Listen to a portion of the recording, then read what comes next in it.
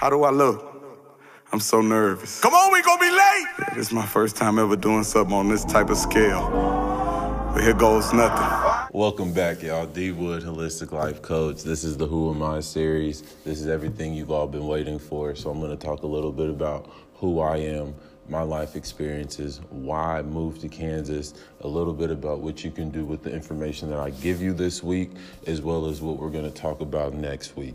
So everybody knows as a human being, you're going to experience some kind of emotional dissonance in your life. You know what I'm talking about, that struggle, those barriers, those challenges that I can't get out of bed in the morning, all those types of things. I'm going to be here today to give you all that information and tips and strategies and things like that that you can use to get past that, to use that in the future. As we know, life repeats itself. We go through things over and over again. We're not sad just one time. We're not mad just one time. It happens again. But what are we going to do to be able to get past it even better the next time and the next time after that? So you tired, fed up with your life? Follow me, D.Wood, the Holistic Life Coach, on YouTube. Follow me on Instagram, The Real D.Wood. Let's talk about success. Success is going to look different to everybody. You have to define your own success, what that looks like to you, what you want your lifestyle to be in 5-10 years, how available you want to be to your family, how available you want to be to your friends, things like that, what you want to do in your spare time, where you want to travel, things like that. Information I'm going to be giving y'all is going to be able to use in all aspects of your life. When we're talking about mental health and wellness, positive thinking, goal setting, things like that. Other psychological barriers that I've even struggled with in Kansas, depression, anxiety, things like that. We also deal with stress and addiction all the time. Little things that we don't know that we're addicted to, like our phones, social media, eating, not eating, things like that. All these things we need to recognize about ourselves to be able to move and get to that level of success and get past these barriers that we think are stopping us. All right, who am I? My name is D.Wood, 27 years old, from North Metro Atlanta, Georgia. 3 things I believe I was raised on. We're going to talk about respect and how that's important.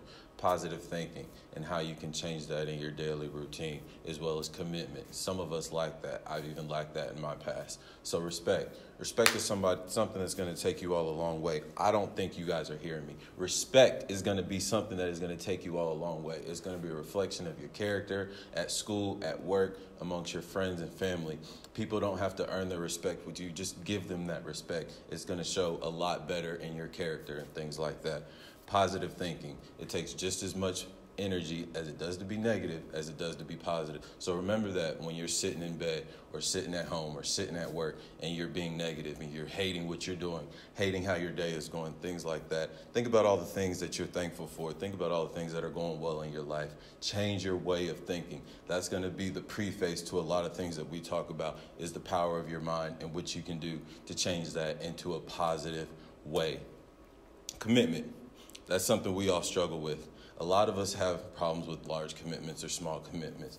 That is something that is going to be a positive result in what you do every day. Being committed to something shows how determined you are, how dedicated you are, and will result in positive results if you show your commitment and how strong you are to that. So stay tuned.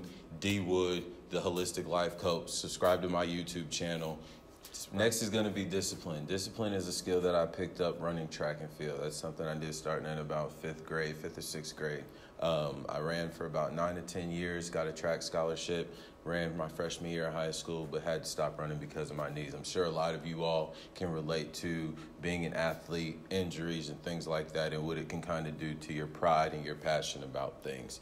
I've always wanted to work with people. That's something that I picked up in high school, being involved in church as a youth and things like that.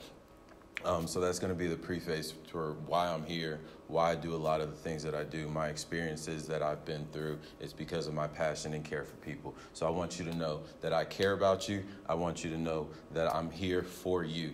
Everything that I'm doing is to ensure that you all succeed and take the tips and strategies that I've learned through my success and implement them in your life, and hopefully can make a difference. 2011, I moved to Kansas. Hated it. It's the worst decision that I thought I could ever make. My first year, I got kicked out of school. Yeah, I got kicked out of K-State for grades. I moved up here. I was depressed, taken out of my urban environment and placed in this rural town that I couldn't really even fathom why I was here. Couldn't understand why I couldn't walk outside and see people that look like me, do the things that I do, eat at the places that I've eaten, things like that. So the comfortability level and things that I had to learn to be comfortable in a place of dissonance is what I'm going to also teach you all. So we all going to go through change. We're all going to go through these different barriers and challenges in our life. But what are you going to do for yourself to make the difference? Not what somebody can do for you. What are you going to do for yourself to make that difference? After I got kicked out of school, didn't give up. Went back to Manhattan Area Technical College, it's right down the street from Kansas State University, spent 1.5 years there. I took classes, did everything that I could to ensure that when I went back to K-State, I would graduate with my degree. Let's fast forward to 2014, enrolled back in K-State, spring, got into the social work program. 2 years after that, I graduated with my social work degree. My social work degree. A lot of my friends and family can't understand why I've been out in Kansas so long. Well, this is what I've been doing, going through my struggles, going through my challenges, but still moving forward, still having a sense of purpose, sense of pride, and not letting all my challenges and barriers and things like that break me down. Once I graduated with my social work degree, I knew that I still wanted to work with people, but being a student, I started to love the college environment. Sports, the people, always having something to do, all the events, all the different kinds of cultures and things that you can be introduced to. So that led to my master's in education. This is going to deal with special education, counseling, and student affairs. So I've counseled students, I've worked in special education, and I've also worked in student affairs and what goes into working with students and how they progress through working in higher education or whether it's high school and things like that. So I want to make sure I touch on all the developmental pieces that you can either talk with your kids about or talk with your friends about or even implement in your own life as a student. And it doesn't matter if you're a non-traditional student. By non-traditional, I mean somebody who isn't a typical 18 to 20-year-old, 22-year-old, somebody who has an established life, maybe an established family. Those are those people that I'm talking about as non-traditional. But we all are going to face some of the similar things that I want you all to know that you're not alone. We all face the same challenges, just in different ways. But there are tips and strategies and things that you can do to get past that. Now I'm going to talk to you all about a little bit of the experiences I've had, both personal life experience as well as professional experience or work experience, as some of you want to call it. So I started off at Bergman Elementary here in Kansas, and I was working in special education. At that point, I got a different sense of life, a different perspective, and more of appreciation, working with these students who don't have the same privileges as us in the sense of being able to walk and talk and speak and breathe and eat without being aided in some kind of way. So every day it just made me feel a little bit more appreciative of my life. And a lot of you all don't appreciate what you have in your life. So let me challenge you this week to work on your appreciation of life. Appreciate the things that you maybe have looked over, like being able to go to work, being able to have a car, being able to eat, being able to have a roof over your head and things like that. Recognizing that some people in this life don't have that, and they are also still being dedicated to what they do. So there's no excuse for the people who have all these privileges and still are not being successful or not moving through life in a positive manner. Next is going to be Boys and Girls Club. So I've worked with many ages, both from kindergarten all the way up to high school, but I really focused on teens. And the reason why I focused on teens is because at that point in your life, I feel like you're competent and you're able to instill different values in yourself that, may be different from your parents or something like that. So I feel like that's a very impactful stage in your life. And so, Job Corps. That's where I worked with 16 to 24-year-olds. These students came from all over Kansas, some of them in Missouri, and they also came from different backgrounds, maybe white, black, Indian, Latino, maybe even from a reservation and things like that. So all those different identities are a factor in who you are and how you play a factor into life and how you move through your daily decisions, your daily routine and things like that. Also the people you encounter and what that looks like to them. But be proud of who you are, be proud of where you're from, be proud of what you do, the culture you represent, because all of that is going to be a reflection of your character. And I challenge you to be different. Don't be a follower. Be a leader. That's something I'm also going to talk about in this Who Am I series, what it's like to be a leader. I consider myself a leader. You should do the same. All right. K-State, I started working as an academic transition program. And these were students who were struggling. Just like I talked about before, I got kicked out of K-State. These are students on warning, not making the correct GPAs to be successful. I also moved into academic coaching. This is going to be very different from your typical advisor because we talk about everything that affects you going through school, not just your graduation plan. So anything from depression to family issues to child issues to strategies to tips and stress and testing and things like that. I mean, just a different array of things that are also going to be impactful and helpful for you that you all may have experienced in your life or going through work or going through college and things like that. So 3 things that I talked about before that I was raised on: the respect, the positive thinking, and commitment. As I've gotten older, I've recognized more identities of myself and I became dedicated. I became disciplined and I also became optimistic. I wouldn't be here today if I was not optimistic about my abilities and different things that people had to offer. All right. So I'm telling you, I felt my calling when I felt like I needed to make a difference in others' lives. This is where I didn't know if I wanted to be an athlete. I didn't know if I wanted to sit behind a desk my whole life.